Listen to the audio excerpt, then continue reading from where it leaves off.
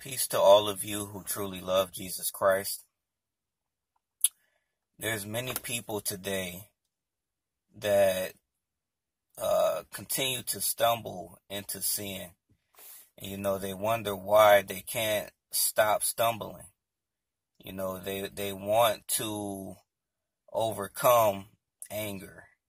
They want to maybe obey their husbands and submit to their husbands. But yet they continue to stumble time and time again. They want to lose weight. They want to do all of these things that would please God. But they continue to stumble and they wonder why.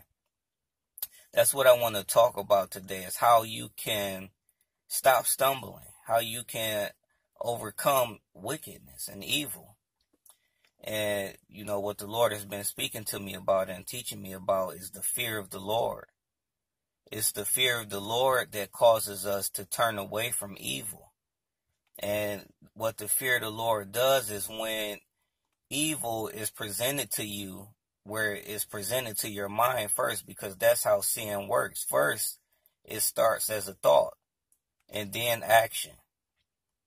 So what the fear of the Lord does is when the thought comes, you're able to take that thought captive and bring it to obedience to God. So when you feel anger rising up in you, it's the fear of the Lord that lets you know this displeases God, and it causes you to turn away from it. Or when you're tempted to look at a woman with lust, the fear of the Lord comes and says, this displeases God, and it causes you to turn away from it. So if you lack the fear of the Lord, it's a very dangerous thing. And that's why so many people go down to destruction, is because they don't fear God. And today, in today's churches and different teachers, they teach you that you don't have to fear God. Or that to fear God just means to reverence Him. But that's not what the scripture teaches. The scripture teaches us that God should be our fear and that He should be our dread.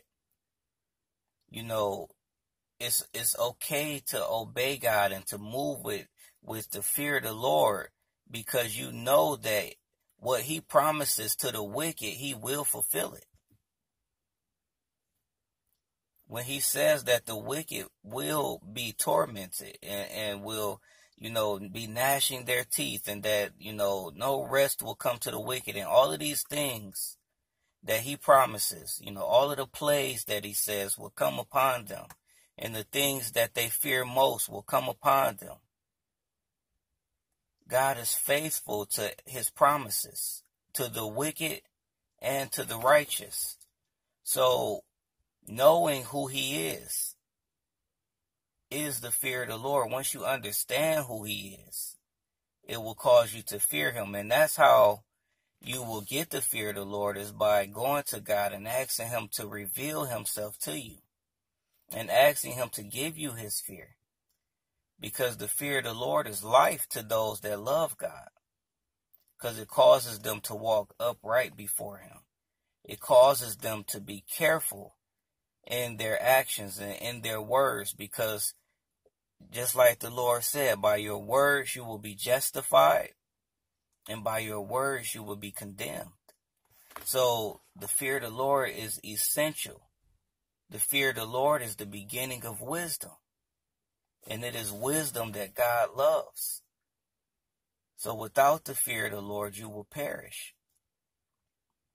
So, I want to share this quick message so that you would have something to add to your prayer. Ask the Lord to give you the fear of Him, to teach you how to fear Him and to perfect it, so that when wickedness is presented to you and there are moments of temptations to, forsake raising your children in a way where you want to show the world's type of love rather than discipline. Where you want to, disobey your husbands and all of these things that please God. When that temptation comes and presents itself to you, then the fear of the Lord will keep you safe. and will keep you from evil and turn you towards righteousness. So we want to fear God truly and to work out our salvation with fear and trembling before him. Until we finish this race, until the race is over and we are with Jesus Christ, and we are eternally with him. Peter warned us that as we spend our lives here, we should spend it in fear.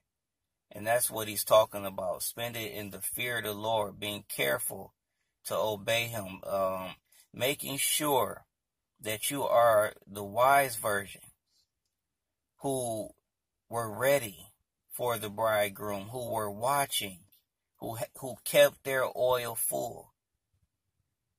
You don't want to be that wicked servant who, said, that my Lord is delaying his coming, and they began to get drunk with the servants and do all of these different things, and then the word says that they were caught off guard by their master.